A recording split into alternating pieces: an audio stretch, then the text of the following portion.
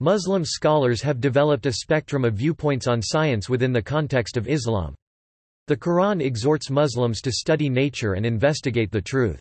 Muslims often cite verse 239 from Surah al-Baqarah, "He has taught you what you did not know," in support of their view that the Quran promotes the acquisition of new knowledge.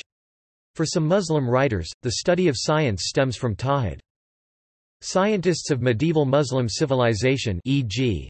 Ibn al-Haytham, made many contributions to modern science. This fact is celebrated in the Muslim world today. At the same time, concerns have been raised about the lack of scientific literacy in parts of the modern Muslim world. Some Muslim writers have claimed that the Quran made prescient statements about scientific phenomena that were later confirmed by scientific research, for instance as regards to the structure of the embryo, our solar system, and the creation of the universe. Topic overview. According to M. Shamshir Ali, there are around 750 verses in the Quran dealing with natural phenomena.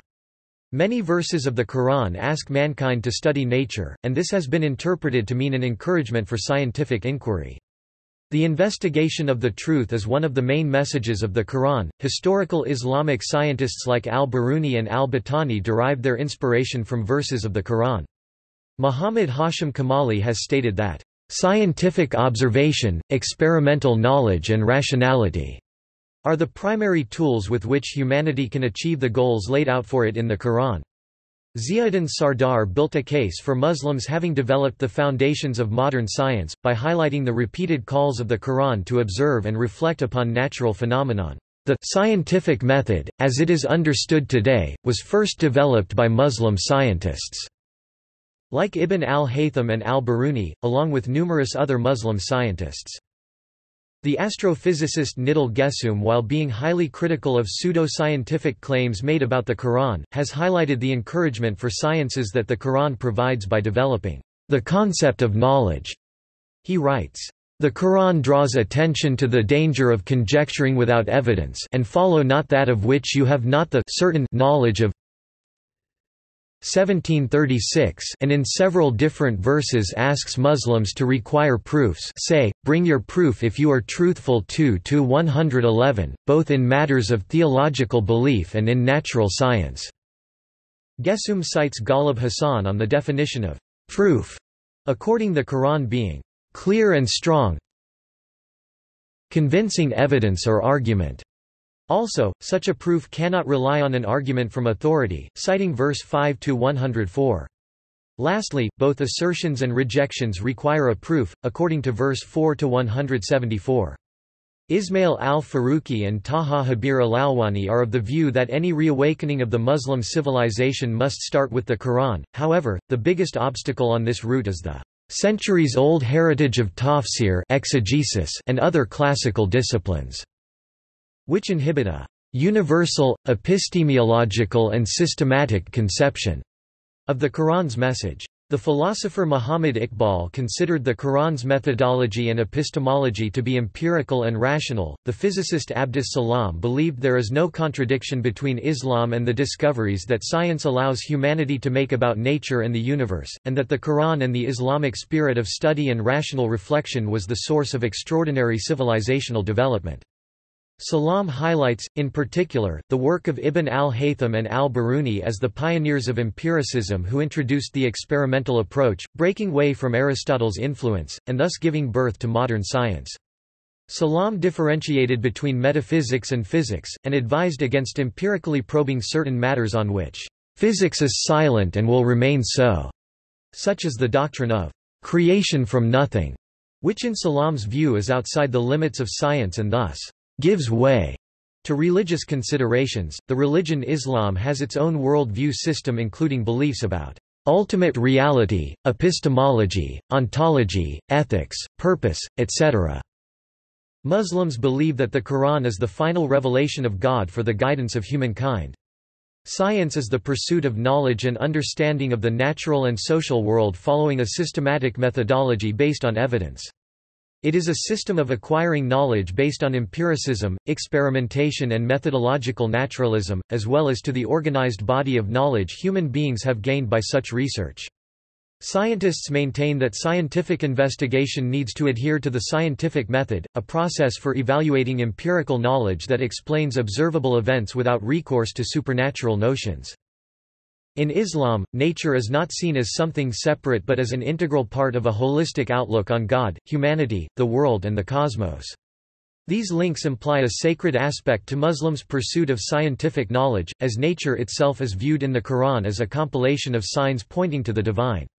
It was with this understanding that the pursuit of science, especially prior to the colonization of the Muslim world, was respected in Islamic civilizations. History. Classical science in the Muslim world. In the history of science, science in the Muslim world refers to the science developed under Islamic civilization between the 8th and 16th centuries, during what is known as the Islamic Golden Age. It is also known as Arabic science since the majority of texts during this period were written in Arabic, the lingua franca of Islamic civilization.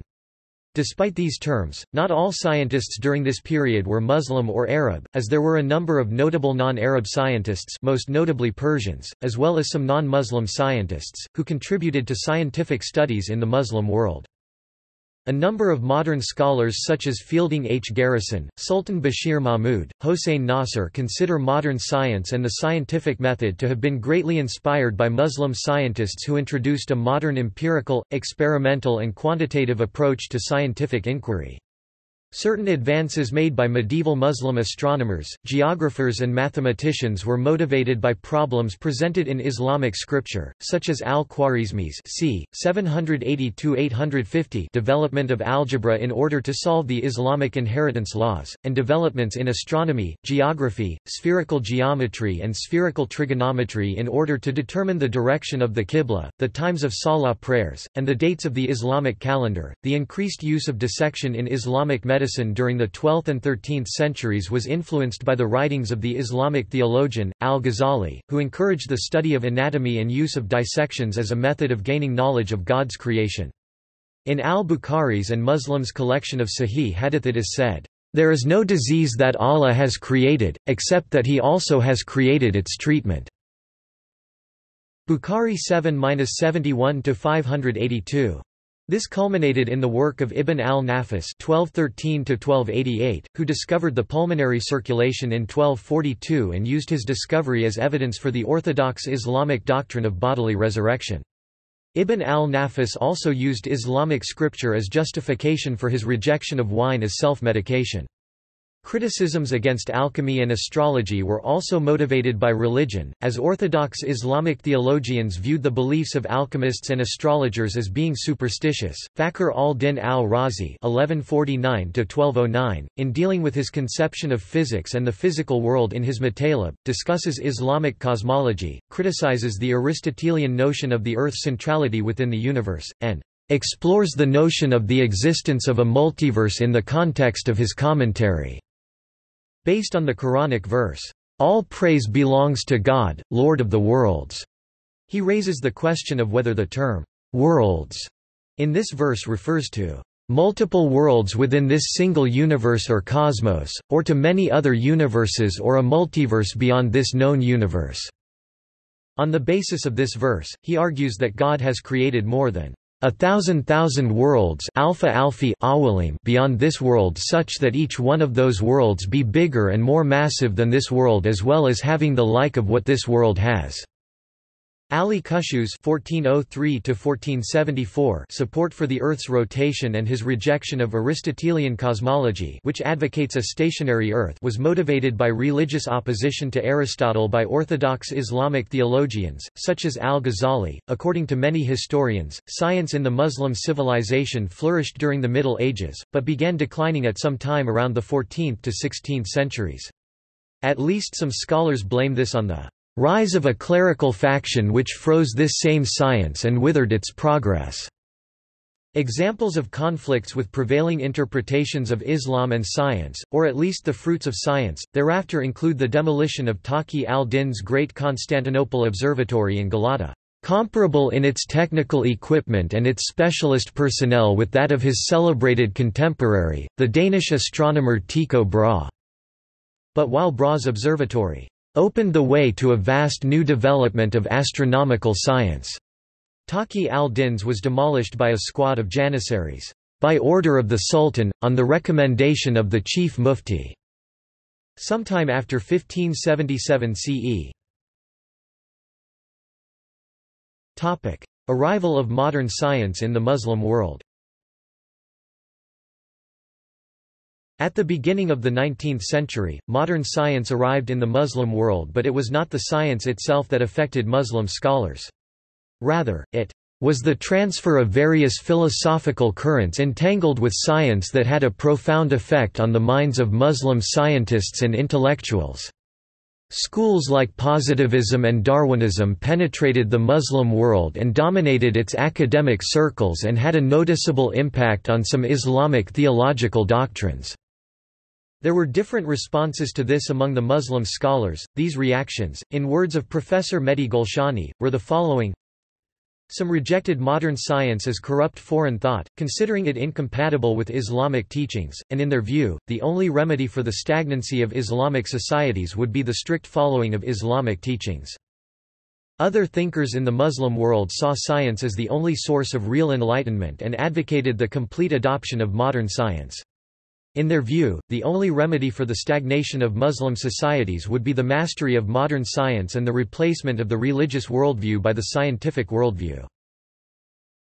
The majority of faithful Muslim scientists tried to adapt Islam to the findings of modern science. They can be categorized in the following subgroups. Some Muslim thinkers attempted to justify modern science on religious grounds.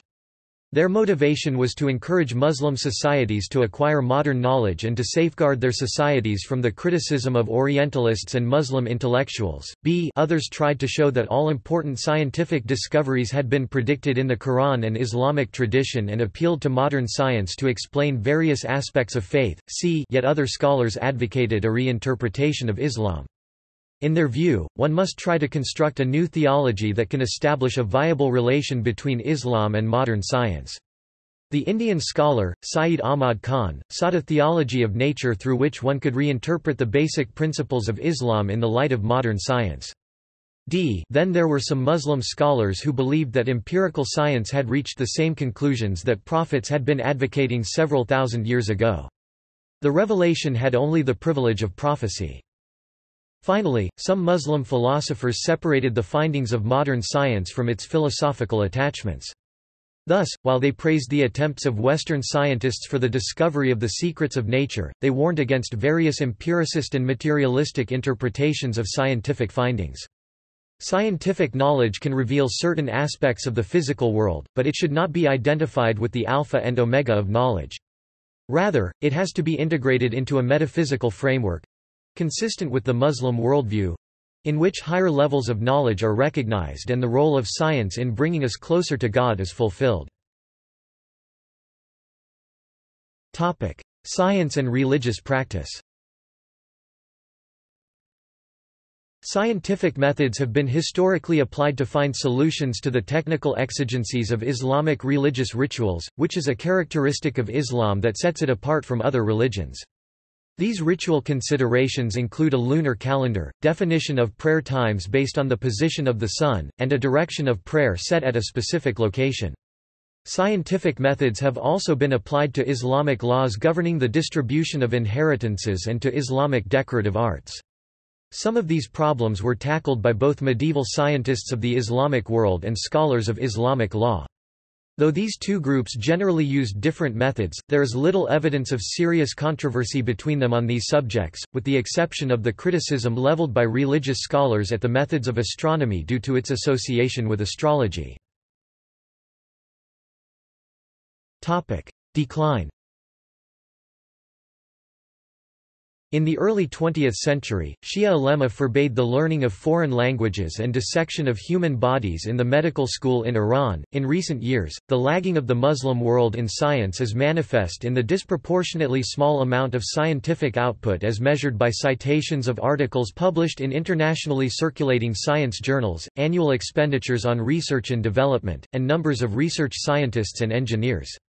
Concern has been raised that the contemporary Muslim world suffers from scientific illiteracy. Skepticism of science among some Muslims is reflected in issues such as resistance in Muslim northern Nigeria to polio inoculation, which some believe is an imaginary thing created in the West, or it is a ploy to get us to submit to this evil agenda. Quote, "Also, in Pakistan, a small number of postgraduate physics students have been known to blame earthquakes on sinfulness, moral laxity, deviation from the Islamic true path." While only a couple of muffled voices supported the scientific view that earthquakes are a natural phenomenon unaffected by human activity, Muslim scientists and scholars have subsequently developed a spectrum of viewpoints on the place of scientific learning within the context of Islam. Muslim Nobel laureates. As of 2018, 3 Muslim scientists have won a Nobel Prize for Science: Abdus Salam from Pakistan in physics, Ahmed Zewail from Egypt, and Aziz Sanjar from Turkey in chemistry. According to some, Mustafa Akyol, the relative lack of Muslim Nobel laureates in sciences per capita can be attributed to more insular interpretations of the religion than in the golden age of Islamic discovery and development, when society was more open to foreign ideas. Abdus Salam, who won a Nobel Prize in physics for his electroweak theory, is among those who argue that the quest for reflecting upon and studying nature is a duty upon Muslims. Explanations for decline.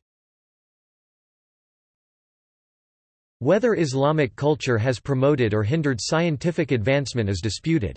Islamists such as Saeed Qutb argue that since Islam appointed Muslims as representatives of God and made them responsible for learning all the sciences, science cannot but prosper in a society of true Muslims. However, Qutb states, in Muslim-majority countries governments have failed to follow the Sharia law in its completeness, which explains the failure of science and many other things in the Muslim world. Many Muslims agree that doing science is an act of religious merit, even a collective duty of the Muslim community. Others claim traditional interpretations of Islam are not compatible with the development of science. Author Rodney Stark argues that Islam's lag behind the West in scientific advancement after roughly 1500 AD was due to opposition by traditional ulema to efforts to formulate systematic explanation of natural phenomenon with natural laws.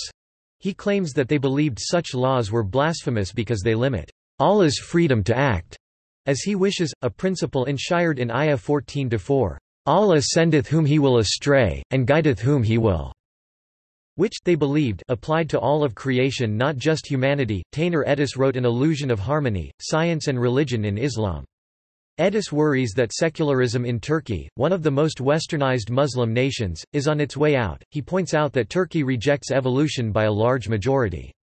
To Edis, many Muslims appreciate technology and respect the role that science plays in its creation. As a result, he says there is a great deal of Islamic pseudoscience attempting to reconcile this respect with other respected religious beliefs. Edis maintains that the motivation to read modern scientific truths into holy books is also stronger for Muslims than Christians. This is because, according to Edis, true criticism of the Quran is almost non-existent in the Muslim world. While Christianity is less prone to see its holy book as the direct word of God, fewer Muslims will compromise on this idea, causing them to believe that scientific truths simply must appear in the Quran. However, Edis opines that there are endless examples of scientific discoveries that could be read into the Bible or Quran if one would like to. Edis qualifies that Muslim thought certainly cannot be understood by looking at the Quran alone. Cultural and political factors play large roles. Biological evolution. The Quran contains many verses describing creation of the universe. Muslims believe God created the heavens and earth in 6 days, 754. The earth was created in 2 days, 41-9, and in 2 other days, into a total of 4. God furnished the creation of the earth with mountains, rivers, and fruit gardens, 41-10. The heavens and earth formed from one mass which had to be split 21:30. The heavens used to be smoke 41:11, and form layers, one above the other 67:3. The angels inhabit the seventh heavens. The lowest heaven is adorned with lights 41:12, the sun and the moon which follow a regular path 71:16, 14:33, the stars 37:6 and the constellations of the zodiac 15:16. A faction of Muslims are at odds with current scientific theories about biological evolution and the origin of man. A recent Pew study reveals that in only 4 of the 22 countries surveyed that at least 50% of the people surveyed rejected evolution. For instance, a relatively large fraction of people accept human evolution in Kazakhstan 79% and Lebanon 78%, but relatively few in Afghanistan 26%, Iraq 27%, and Pakistan 30%. A total of 13 of the countries surveyed had at least 50% of the population surveyed who agreed with the statement that humans evolved over time.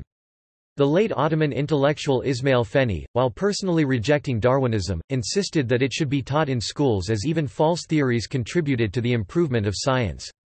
He held that interpretations of the Quran might require amendment should Darwinism eventually be shown to be true. See also Quran and miracles. Relationship between religion and science. Religious interpretations of the Big Bang Theory. Ahmadiyya views on evolution. Bahá'í Faith and Science. Ibn Sina Academy of Medieval Medicine and Sciences. References. External links. Islam and Science. Science and the Islamic World, The Quest for Rapprochement by Pervez Hoodbhoy. Islamic Science by Ziauddin Sardar 2002. Can Science Dispense with Religion? By Mehdi Golshani.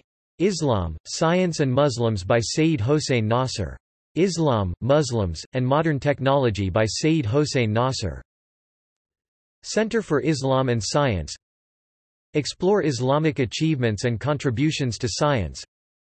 Is there such a thing as Islamic science? The influence of Islam on the world of science. How Islam won, and lost, the lead in science. Radicalism among Muslim professionals worries many.